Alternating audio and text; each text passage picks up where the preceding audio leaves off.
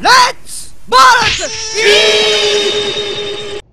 Section 6A and Section 10C, Letter of Authority, BIR Audit. Okay, ito pong bidyong ito para ho dun sa mga consultants, accountants, bookkeepers.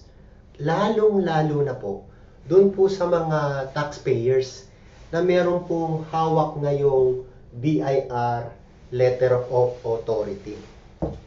Nagsimula po yung pag-i-issue ng BIR Letter of Authority na ang selection criteria ay nakasulat. Basahin nyo ho yung mga letters of authorities na hawak po ninyo. Ang nakasulat po ay pursuant to Section 6A and Section 10C, National Internal Revenue Code as amended. National Internal Revenue Code of 1997 as amended. Ang ibig lang pong sabihin nun, in-issue yung letter of authority at ang dahilan ng pag-i-issue daw ay Section 6A at Section 10C ng NIRC of 1997. Mali po yun. Kaya po, pwede po ninyong i-return.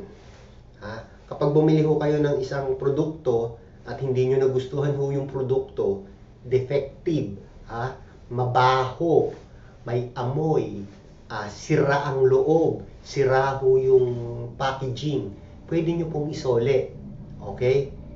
So, pag sinoli nyo po yun, wala ho na kayong liability. Isosoli naman nung pinagbilan nyo yung inyong binayad.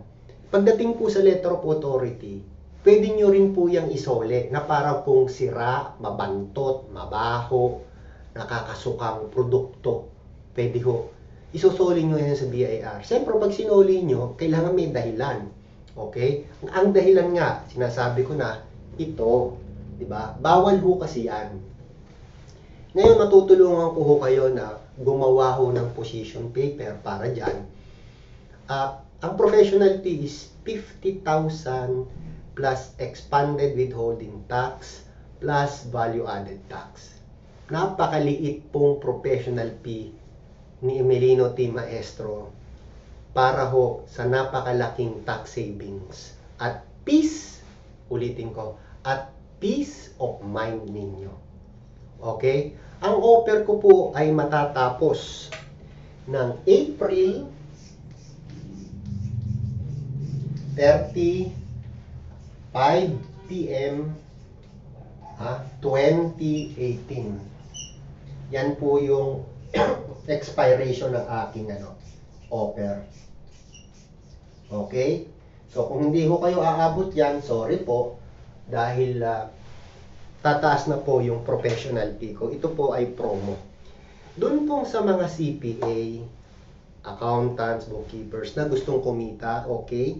Kung magre-refer ho kayo sa akin, meron ho kayong 40% nung kikitain ko. So, kung 50,000 yan, kasi yan lang po yung cross receipts ko, yung iba tax na yun eh.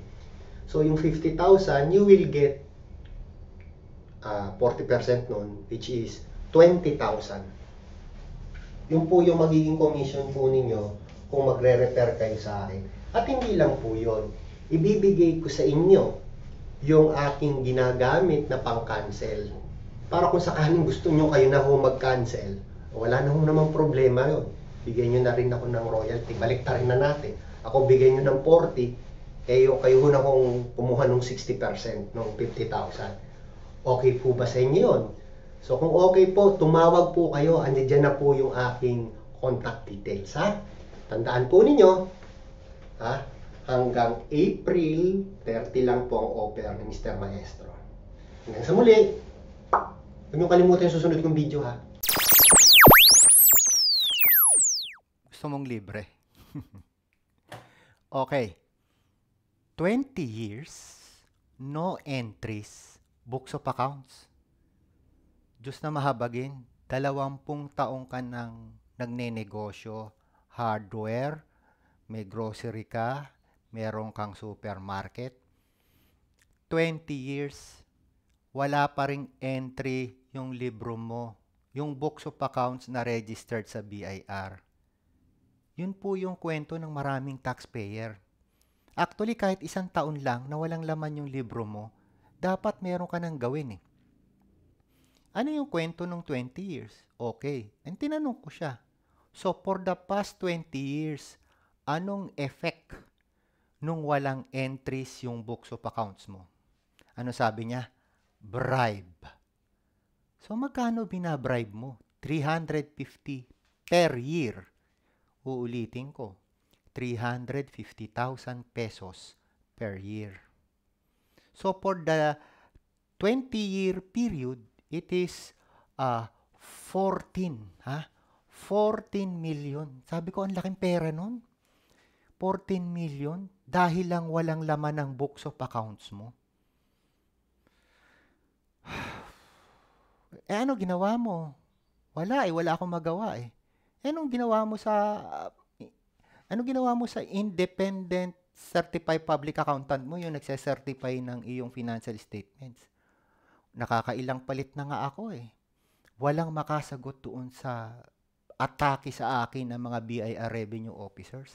Anong ginawa mo doon sa internal bookkeeper mo? Ayun, nandoon pa rin, pinasasahod ko. Bakit hindi mo sila sipain? They are irrelevant people sa iyo.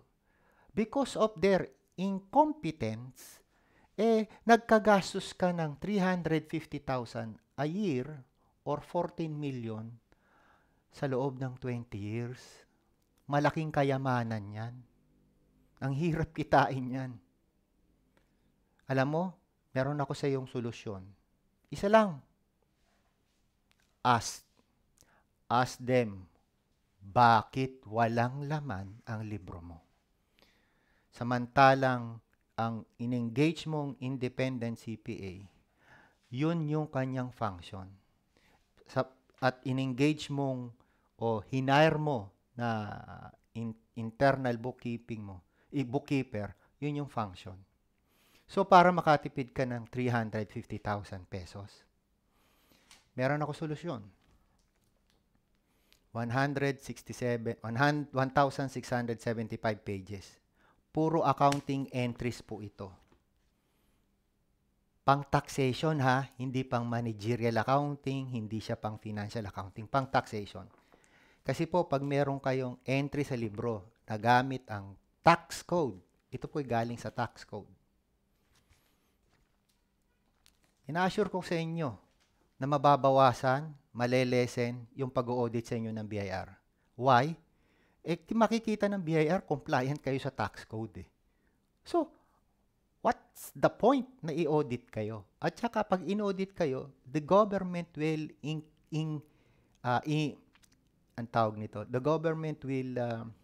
incur too much administrative expenses for nothing. Ginagamit ang administrative expenses ng BIR to collect taxes. So, kung gagamit sila ng administrative expenses na walang makokolekt ng taxes, pinagbabawal ng batas yun. So, mangyayari, ipagbabawal ng batas na i-audit ka. Kasi walang makokolekt ang buwis sa'yo eh.